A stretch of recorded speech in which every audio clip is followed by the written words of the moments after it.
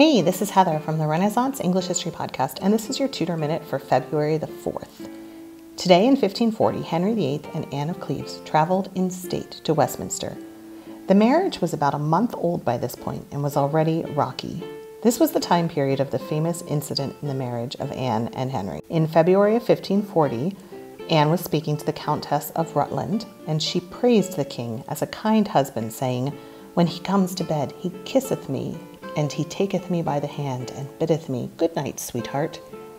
And in the morning kisseth me, and biddeth, Farewell, darling." Lady Rutland supposedly responded, "Madam, there must be more than this, or it will be long ere we have a Duke of York, which all this realm most desireth." That's your Tudor Minute for today. Remember, you can dive deeper into life in 16th century England through the Renaissance English History Podcast at englandcast.com.